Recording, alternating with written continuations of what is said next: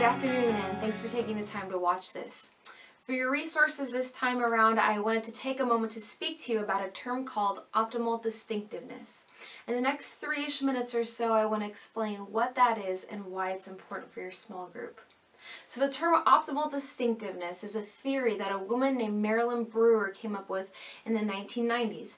Very basically, it asserts that people, as they are searching for their identity, are really looking for two things. The first thing is that they want to belong.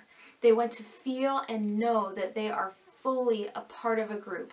It's more than just being included, and it's further than being accepted. It's being fully in. The second thing that they're looking for is that they want to be acknowledged as distinct or unique or one of a kind. They want their individual gifts, skills, and experiences recognized and validated. So, in optimal distinctiveness, we feel most validated in our identity when we can balance those two things. So, how does this apply to small groups? Well, as leaders, we want to make sure we're creating an environment in which people feel like they belong, like they are fully in. This gives security and comfort knowing that they are not alone and that they are seen as fully part of your group. And secondly, we want to emphasize how special and unique each member of the group truly is. I believe it's biblically supported that each person has gifts that are one of a kind to offer. And we can validate those by acknowledging how each person is distinct.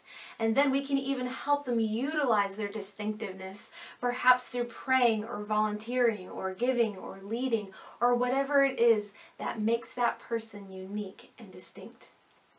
And the truth is that this is something that we try to do at an all-church level, but when we have a weekend of attendance of about 900 or so people, it's nearly impossible to make sure that every person who walks through the doors feels like they belong 100% and that they feel recognized for being distinct. That's why we need small groups, to affirm the identity of every person within our sphere of influence. So I want you to take the next month and think about that term optimal distinctiveness and how you as a leader can help each member of your group achieve that within the group context, as we were all still continually establishing our identity in Christ. Well, that's it. Thanks for watching. Have a great day.